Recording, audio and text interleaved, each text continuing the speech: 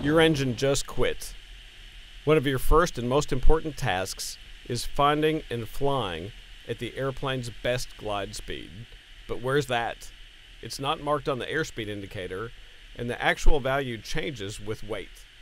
So here's a trick that will allow you to find and fly your airplane's best glide speed, even if you don't remember it in the midst of an emergency. Just fly a level attitude.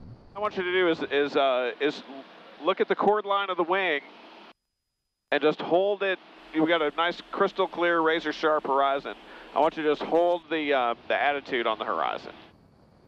So we're in about a 500 foot per minute rate of descent, normal. You'd retrim for the new reality of the new airspeed. Perfect. And just hold that chord line of the wing level on the horizon. Now our best glide speed is 65 at max gross. Let's see what we're doing now. About 68, 69. 68, and we're slowing to 67. So it's like, let's see what the ASI says. Yeah, ASI pretty much agrees, 68.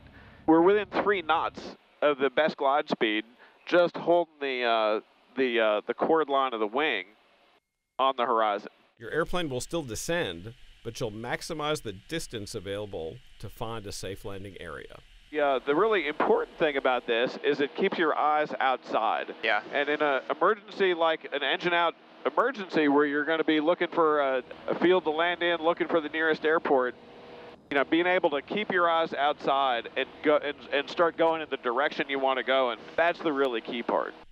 Dave Hirschman, AOPA Live.